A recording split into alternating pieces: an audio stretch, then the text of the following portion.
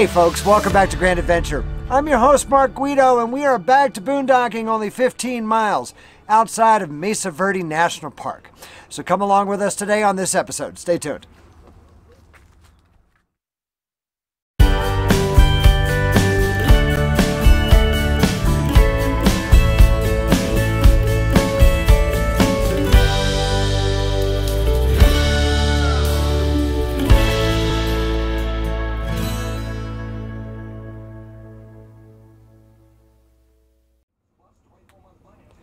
So we are camping along Madden Peak Road in the San Juan National Forest, camping for free. It's a wonderful spot. We have nice altitude for cool temperatures and beautiful views and sunsets.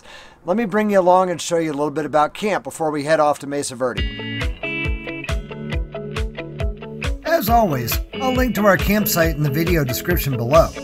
This is a wonderful free spot with easy access to Mesa Verde as well as Durango and Cortez, and all of the traveler amenities that those two Colorado cities offer. There are numerous spots along Madden Peak Road and its spurs for virtually any size rig.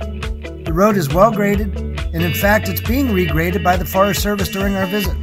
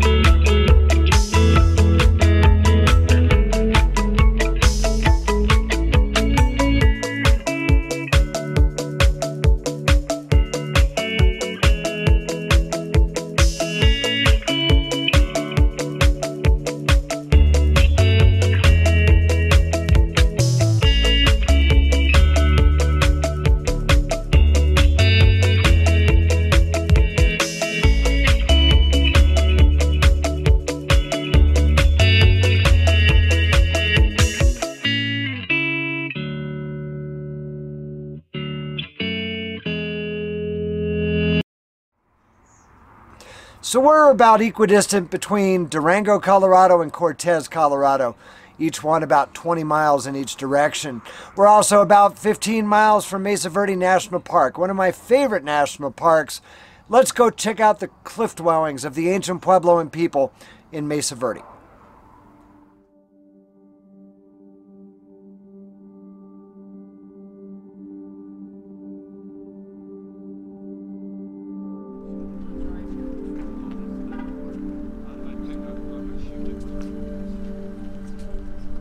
You pick up $5 tickets for your chosen cliff dwelling tour at the visitor center when you first enter Mesa Verde.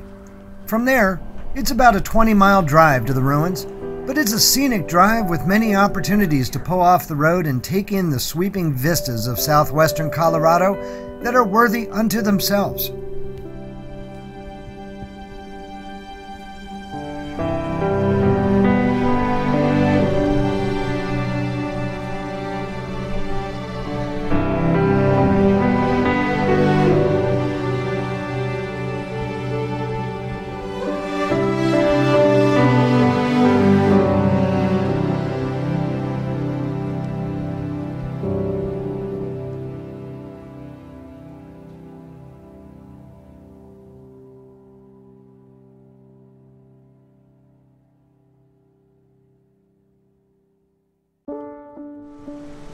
So I'm here at the meeting point for the beginning of the tour for the Cliff House.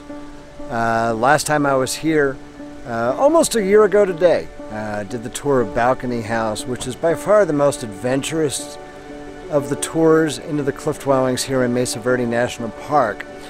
There's some serious ladders involved in Balcony House. There's also a small 12-foot long tunnel that you need to crawl through. It's quite the adventure, but this time I figured I'd do something different. So supposedly the next best tour is Cliff House. So let's go check it out. Now right now there's a thunderstorm bubbling overhead. I'm hoping it holds off until we get back from this 1-hour tour.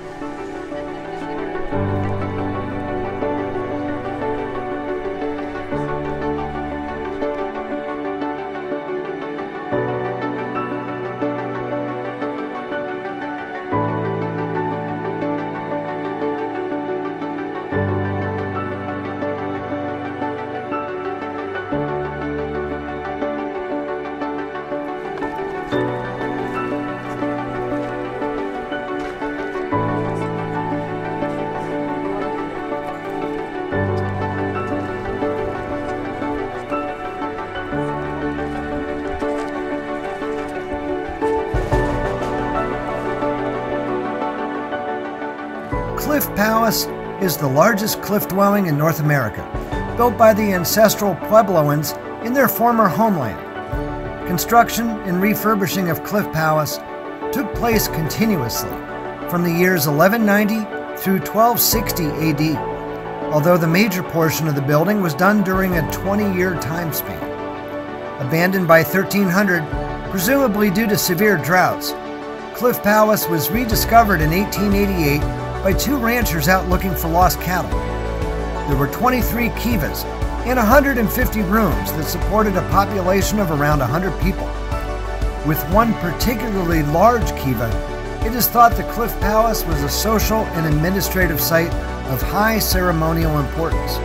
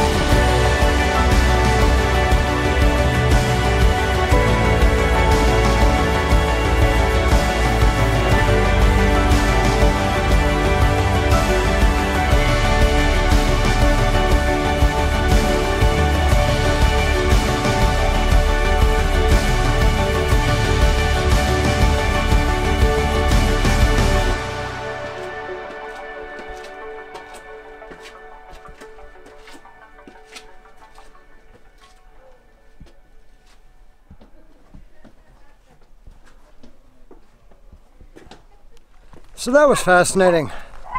I almost enjoyed that more than I did Balcony House last year. Whew, forgive me, I'm a little out of breath from climbing out. I can't emphasize strongly enough, take a tour when you're at Mesa Verde. Otherwise, you're just looking at these cliff dwellings from the rim, from a distance, and you gain some amazing perspective. Listen to the rangers' comments throughout the entire tour.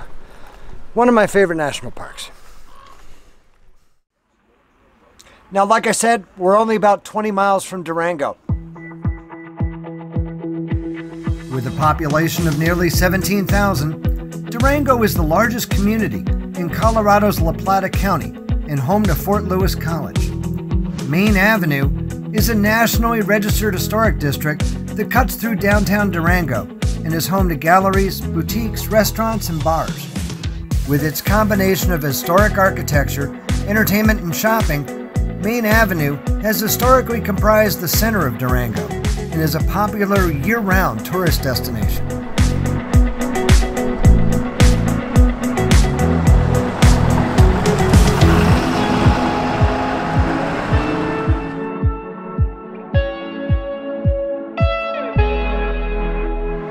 The notable and historic Strater Hotel lies at the south end of the avenue, near the southern depot for the Durango and Silverton Narrow Gauge Railroad, a heritage railway known worldwide for its scenic daily runs to the historic mining town of Silverton via steam-powered trains.